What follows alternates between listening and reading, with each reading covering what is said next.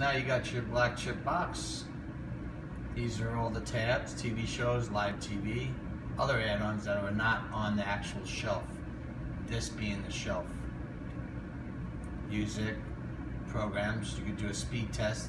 Should be 20 to 30 megabits download. This is the wizard. So if your box doesn't work, you just click the wizard and it will relaunch your box and make it like new. So let's go to, say, VIP movies. I go here, me personally, and I'll go to featured, and I'll click, say,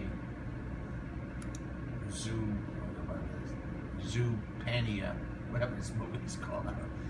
And there it goes. It's loaded. 720. Okay, and that's one movie. Then I'll go, say, TV shows. You could search by networks. Let's go to, like, say, Cinemax.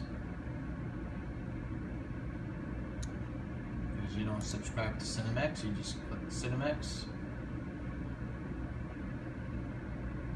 You want to watch Banshee. Season 4 just came out. Let's go to the last episode. It's going to load. It's going to go to the cloud. It's going to search for the providers. And it shouldn't take more than 10 seconds to load. You'll see it on the top here, on the top right hand of your screen. After this is done, it'll say working. You always want to see that working. Once you see it working, then it should come back up.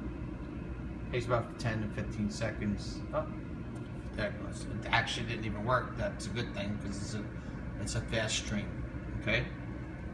Then if you don't see anything on the screen, make sure you hit the return on your remote.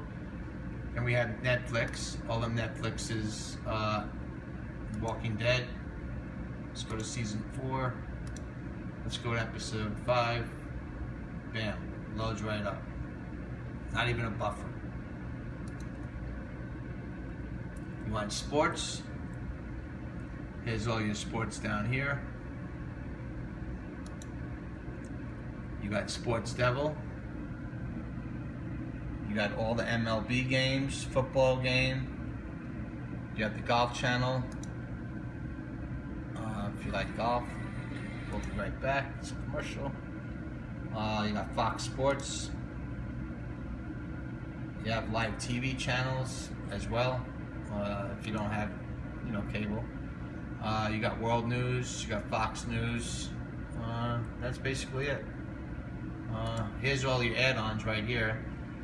If you want to watch Barbecue Boys, Let's Barbecue. It's a good channel. It's funny. Makes you hungry though. You just click it, and then bam, it starts playing. Hit stop.